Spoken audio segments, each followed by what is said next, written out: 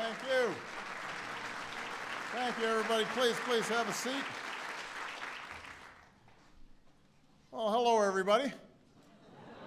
Welcome to the White House. If you've ever been in a situation where you're a little self-conscious because you feel like maybe everybody in the room is a little smarter than you, today you are right.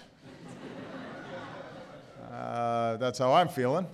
Today is my pleasure to welcome a truly extraordinary group of men and women, some of the world's greatest scientists and researchers, and I've got the extraordinary honor of presenting them with our nation's highest honor for scientific and technological achievement, the National Medals of Science and the National Medals of Technology and Innovation. Now, to join us in celebrating these innovators, I want to welcome the members of Congress who are here with us. We also have Interior Secretary Sally Jewell. We've got my science advisor, John Holdren, National Science Foundation Director Franz Cordova, Deputy Director of the U.S. Patent and Trademark Office, Michelle Lee, whose work helps to oversee the granting of these awards, and our National Science and Technology Medals Foundation Chair, James Rothman. Now, as many of you know, every year I host the White House Science Fair. These boys and girls are as young as 6 years old. Sometimes their projects are a little messy. There was the cannon that fired the marshmallow into the White House wall and left a little mark, which is still there. Earlier this year, I also hosted the first White House Maker Fair. The participants there were a little older, and I met a giant 17-foot-tall, 2,000-pound robotic talking giraffe. We had a little chat, and that was unique. But the boys and girls and all the makers and thinkers across the country who I welcome here are an inspiration. It's one of the favorite things that I have the pleasure of doing as president. They're often at the beginning of a lifetime of asking questions and pushing boundaries and discovering things that hadn't been discovered before and innovating in ways that transform our world. And ultimately, that's what America is about. That's one of the things that makes America exceptional. This sense that we push against limits and that we're not afraid to ask questions. And when that spirit, that sense of possibility, is truly unleashed, then you get the remarkable men and women that you see here today. Their achievements span disciplines, span industries. There is a common thread, though, that runs through their stories. At a young age, an encouraging parent or captivating teacher was able to whet their appetite for the scientific process. Unmatched opportunities and generous funding at American universities drew some of them here from distant shores because the American scientific community empowers young researchers. Some of today's honorees, at a very young age, conducted their own experiments, ran their own labs, published their own findings. Our country's diversity, its infrastructure, its universities, and our willingness to take risks on new ideas made America the place to start new businesses and new ventures. And the results of the work of the people we honor today have transformed our world.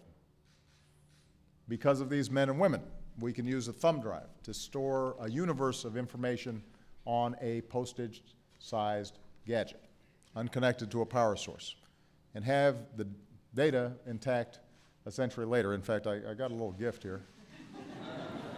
Apparently this was for my library. I was told I could store all my documents on this thing, so I'm keeping it in my pocket. We can manufacture better blood clotting agents and water filtration systems, like those used in the aftermath of the Fukushima nuclear accident. Using breakthrough algorithms, we can model our planet's future climate and the tiny valves in our own hearts. And we can treat cancer, strokes, macular degeneration. In short, because of these innovators, our lives are healthier, our economy is stronger, our future is brighter. Today's honorees are also a reminder of the power of perseverance. They achieved their most meaningful gains when they were optimistic in the face of skepticism and doubt, when they crept out onto that farthest limb and equipped with scientific reason to believe in their own theories, and because they weren't afraid to fail once in a while. They figured that eventually they'd crack open some mystery that hadn't been solved and the world would catch up. So, 1 month after Neil Armstrong landed on the moon, Eli Harari came to America from Israel to study the effects of radiation on electronics in space. The physics he learned as a PhD student at Princeton led him to co-found SanDisk and eventually to the creation and commercialization of flash storage technology. And today his technology is in millions of portable electronic devices, which our lives would be completely different without. Certainly Malia and Sasha's lives would be completely different without them. At the time he invented it, though, his technology was too early for consumer goods, and SanDisk almost went out of business. But with patience, he drove costs down, opened large-scale markets. Describing his experience in America, he said, "We could not have done it anywhere else in the world." Mary Shaw stumbled into computer science in high school, and as a college student, she walked into a busy engineering building in search of the computer lab. And she says, "When I first showed up, they handed me a user manual and told me to go read it, and silly me, I thought it was an invitation, so I did read it, and I came back." She applied to Carnegie Mellon the same year they formed a graduate degree program in computer science, and she's been there ever since, pioneering new ways to educate students in computer science and converting the emerging field into a curriculum, and also textbooks used all across the nation. Douglas Lowy and John Schiller have collaborated for nearly 30 years, and together they developed the technology that led to the vaccine to prevent the cancer-causing HPV virus. When they presented their research to drug companies, many told them that while their data looked good, a vaccine against this sexually transmitted disease just wasn't going to work. But with the help of NIH research funding, they helped create one of the most successful preventive treatments in decades, potentially saving the lives of millions of young women and girls. So the story, I'm just giving you a sample, the story of these trailblazers reflect our larger American experience, our story of constant transformation, pushing against limits. These folks represent the spirit that has always defined us, one of restless inquiry, searching for the right solution to any problem, an inclination to dream big and to tinker and to pull things apart and put them back together again, an insistence on making our dreams come true. As Thomas Kyleth, one of our honorees today, says, "Scientists are intrinsically hopeful and believe in grand answers, and that if we work hard enough, we can find some of them in our lifetime." And that's a good phrase. Intrinsically hopeful. I'm intrinsically hopeful. I am. That's who I am.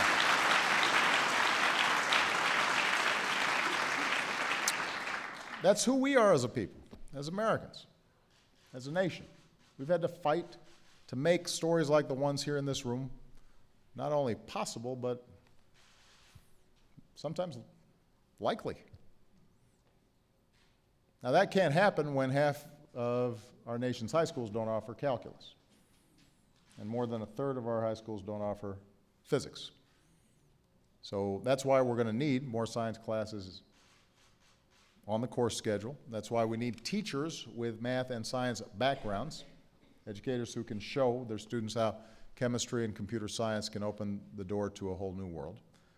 That's why 5 years ago I launched my campaign to get more kids in STEM classes and later set a goal of training 100,000 new STEM teachers over the course of the next decade. Not just to teach, but to teach math and science. And we partnered with 200 organizations like the Carnegie Foundation in New York and AT&T to pursue that goal. Today we're announcing that our many partners will invest an additional $28 million towards increasing the number of STEM teachers in the classroom across the country, and that's worthy of applause. So we need to be focused on that.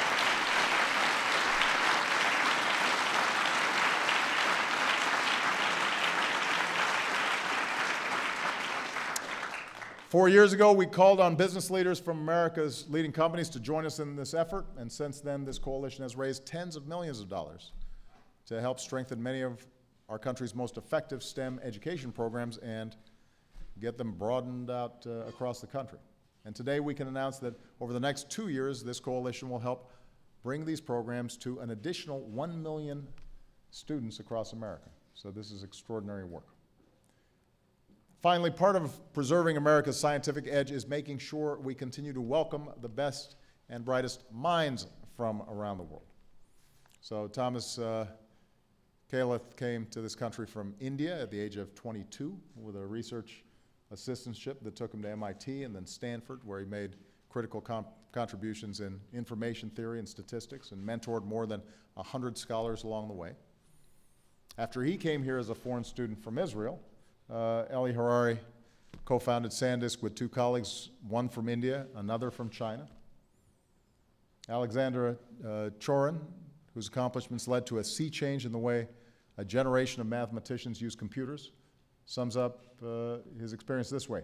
I came here as a foreigner on an American fellowship, received the opportunity to study at great schools and work at great universities, and have been treated as if I belonged. Treated as if I belonged. You do belong, because this is America. And we welcome people from all around the world who have that same striving spirit. We're not defined by tribe or bloodlines. We're defined by a creed, an idea. And we want that tradition to continue, but too often we're losing talent because after the enormous investment we make in students and young researchers, we tell them to go home after they graduate. We tell them to take your talents and potential someplace else. So part of staying competitive in a global economy is making sure that we have an immigration system that doesn't send away talent, but attracts it. We want them to initiate new discoveries and start businesses right here in the United States.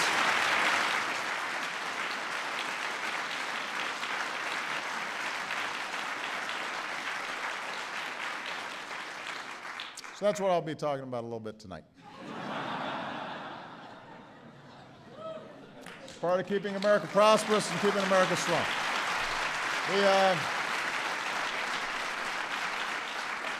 So I want to congratulate these extraordinary men and women for their accomplishments. I want to thank each of you for the contributions that you've made to our country and the world. Your passion, your persistence, your intrinsic hopefulness. And it is now my privilege to present the National Medals of Science and the National Medals of Technology and Innovation. So we're going to read some citations here. Bruce Alberts.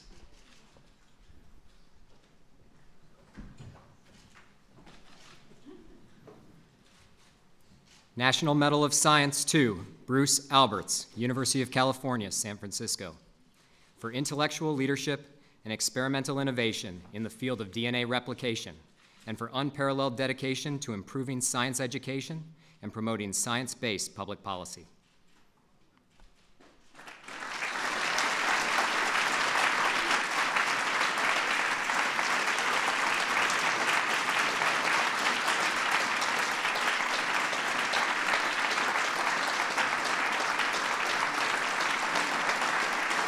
Robert Axelrod. National Medal of Science to Robert Axelrod, University of Michigan, for interdisciplinary work on the evolution of cooperation, complexity theory, and international security, and for the exploration of how social science models can be used to explain biological phenomena.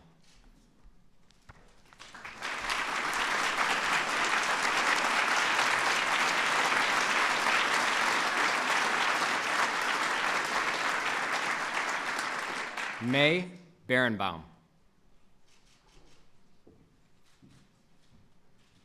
National Medal of Science II, May Berenbaum, University of Illinois at Urbana-Champaign, for pioneering studies on chemical coevolution and the genetic basis of insect-plant interactions, and for enthusiastic commitment to public engagement that inspires others about the wonders of science.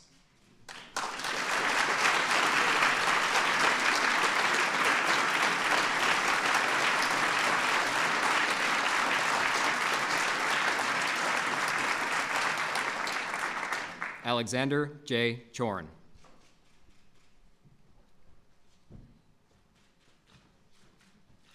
National Medal of Science II, Alexander J. Chorin, University of California, Berkeley, for the development of revolutionary methods for realistic fluid flow simulation, now ubiquitous in the modeling and design of engines, aircraft wings, and heart valves, and in the analysis of natural flows.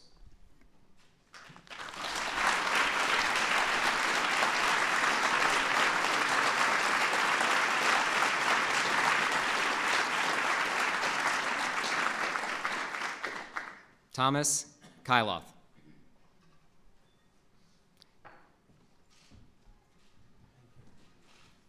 National Medal of Science II, Thomas Kyloff, Stanford University, for transformative contributions to the fields of information and systems science, for distinctive and sustained mentoring of young scholars, and for translation of scientific ideas into entrepreneurial ventures that have had a significant impact on industry.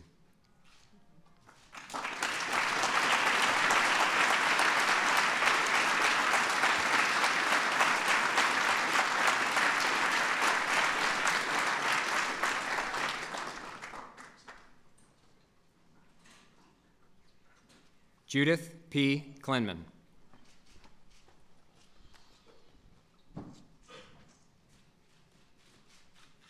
National Medal of Science II, Judith P. Klinman, University of California, Berkeley, for her discoveries of fundamental chemical and physical principles underlying enzyme catalysts and her leadership in the community of scientists.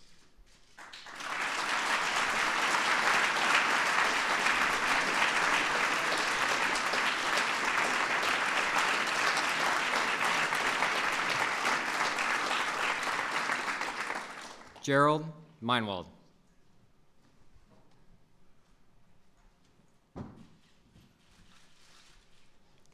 National Medal of Science II, Gerald Meinwald, Cornell University, for applying chemical principles and techniques to studies of plant and insect defense and communication, and for his seminal role in establishing chemical ecology as a core discipline important to agriculture, forestry, medicine, and environmental science.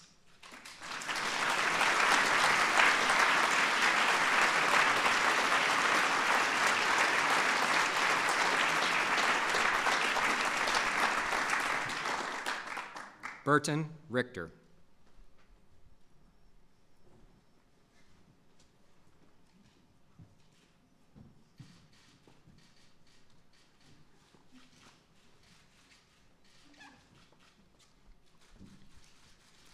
National Medal of Science II, Burton Richter, SLAC, National Accelerator Laboratory, and Stanford University, for pioneering contributions to the development of electron accelerators, including circular and linear colliders, synchrotron light sources, and for discoveries in elementary particle physics and contributions to energy policy.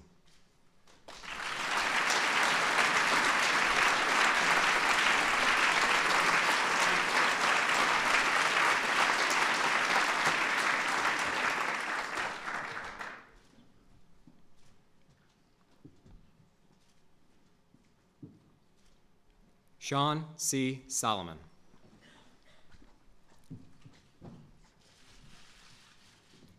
National Medal of Science II, Sean C. Solomon, Columbia University, for creative approaches and outstanding contributions to understanding the internal structure and evolution of the Earth, the Moon, and other terrestrial planets, and for his leadership and inspiration of new generations of scientists.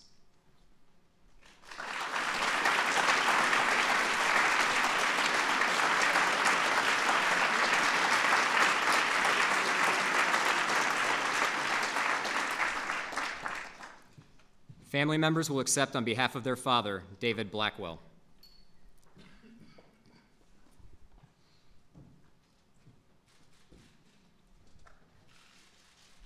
National Medal of Science II, David Blackwell, University of California, Berkeley, for fundamental contributions to probability theory, mathematical statistics, information theory, mathematical logic, and Blackwell games, which have had a lasting impact on critical endeavors such as drug testing, computer communications, and manufacturing.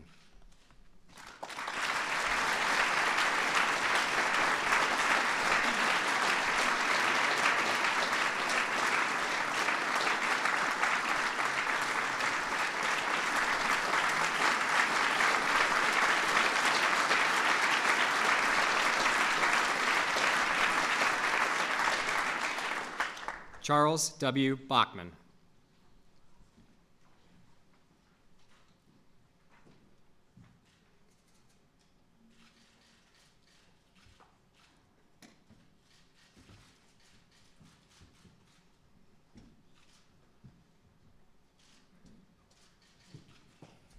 National Medal of Technology and Innovation II, Charles W. Bachman, for fundamental inventions in database management, transaction processing, and software engineering.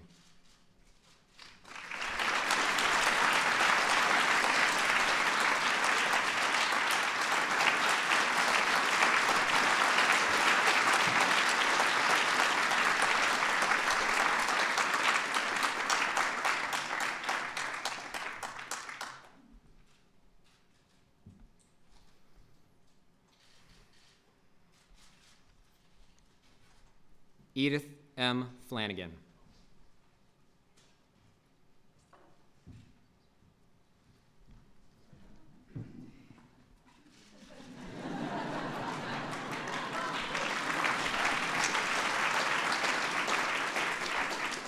National Medal of Technology and Innovation II, Edith M. Flanagan, UOP LLC, a Honeywell company, for innovations in the fields of silicate chemistry, the chemistry of zeolites, and molecular sieve materials.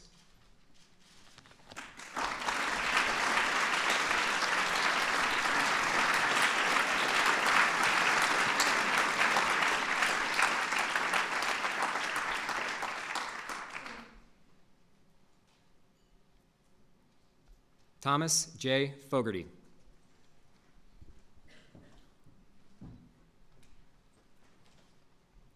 National Medal of Technology and Innovation II, Thomas J. Fogarty, Fogarty Institute for Innovation, for innovations in minimally invasive medical devices.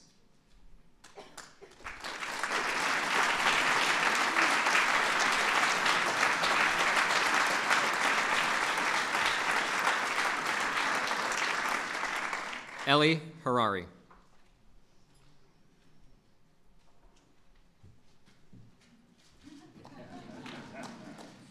National Medal of Technology and Innovation II, Ellie Harari, SanDisk Corporation, for invention and commercialization of flash storage technology to enable ubiquitous data in consumer electronics, mobile computing, and enterprise storage.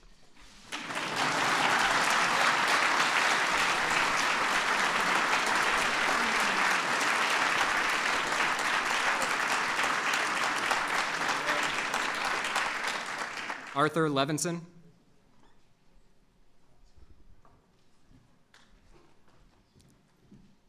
National Medal of Technology and Innovation II, Arthur Levinson, Calico, for pioneering contributions to the fields of biotechnology and personalized medicine, leading to the discovery and development of novel therapeutics for the treatment of cancer and other life-threatening diseases.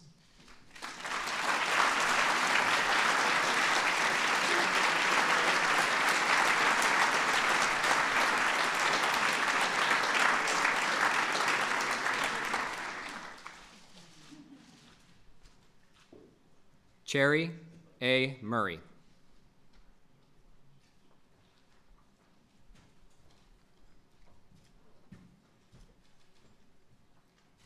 National Medal of Technology and Innovation 2, Cherry A. Murray, Harvard University School of Engineering and Applied Sciences, for contributions to the advancement of devices to telecommunications and the use of light for studying matter, and for leadership in the development of the science, technology, engineering, and math workforce in the United States.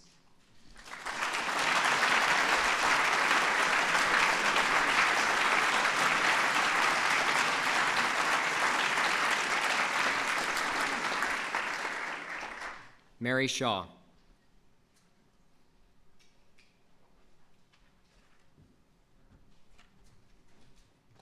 National Medal of Technology and Innovation 2, Mary Shaw, Carnegie Mellon University, for pioneering leadership in the development of innovative curricula in computer science.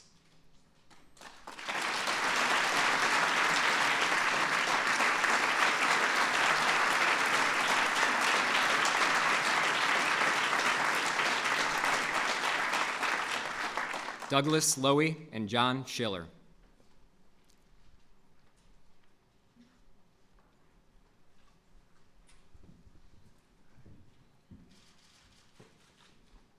National Medal of Technology and Innovation 2, Douglas Lowy and John Schiller, National Cancer Institute, National Institutes of Health, for developing the virus-like particles and related technologies that led to the generation of effective vaccines that specifically targeted HPV and related cancers.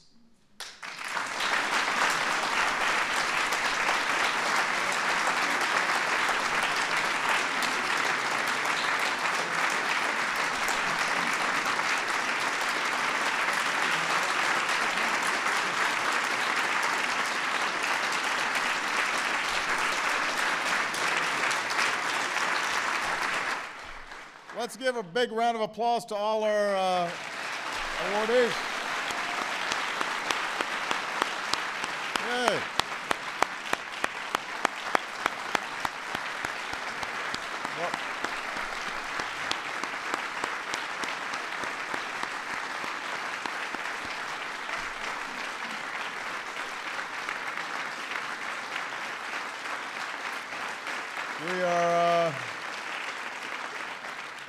We couldn't be prouder of all of you, and I hope, for those who are watching or those who read stories or reports about this, that we're all reminded once again of the role of science and discovery and invention and reason in our lives.